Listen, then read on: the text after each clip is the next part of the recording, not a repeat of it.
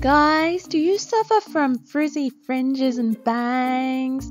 You know, it looks okay on some people, but if you're not feeling it, do not fear. You do not have to suffer in silence, because I have an answer for you. Just take some water and some bobby pins, mine are in this old candle jar. Saturate your hair, get it nice and wet.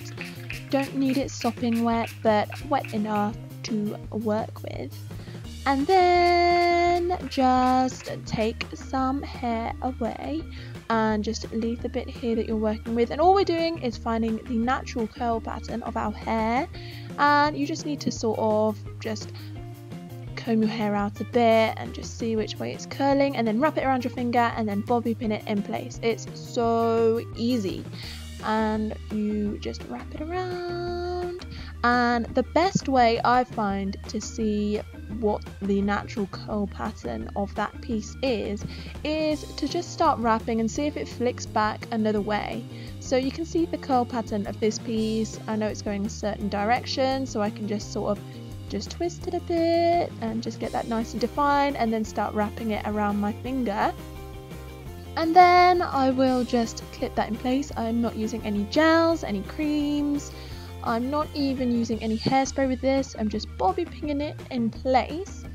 And like this part as well, you just flick it one way, see if it tries to go back another way, because it wasn't really clear which way that one was going to go.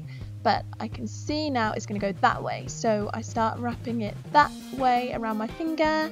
And when you're wrapping it around the natural curl pattern, it's really going to hold in place so well. You won't even need any hairspray or anything, because really you are just sort of accentuating the natural curl pattern of your hair. So that piece was pretty obvious which way it was going to go, so I just went and wrapped that one around. And you're going to do that with as many pieces of hair as you want to. I'm just done the whole front of my hair just to show you for this video, and then just finish getting ready, finish putting on your makeup. You can read some recipes like I'm doing here, or you can find what you're going to make for dinner. Apparently I'm making granola bars for dinner. You can paint your nails like I'm doing here. I'm using a Barry M texture sparkle thing. It's quite nice. Or you can just contemplate life just while you're waiting for that to dry, and then you can come back and take those out, but they do have to be completely dry when you take them out, otherwise they won't really stay and they won't be as springy and defined.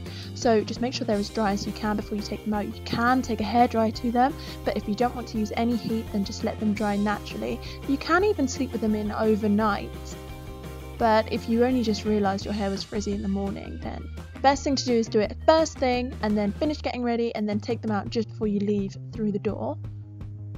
So I'm just taking them all out. They won't be perfect, but they will be defined and springy, which is what we want.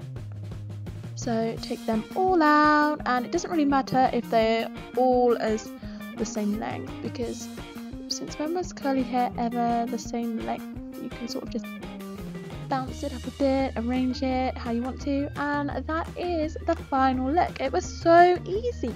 So let me know what you think of that. And guys, yes, that is the same technique that I use on some pieces of hair when I do my wash and go as well, if I have time. So thanks for watching. Remember to like, comment and subscribe. Bye. Won't you stay with me?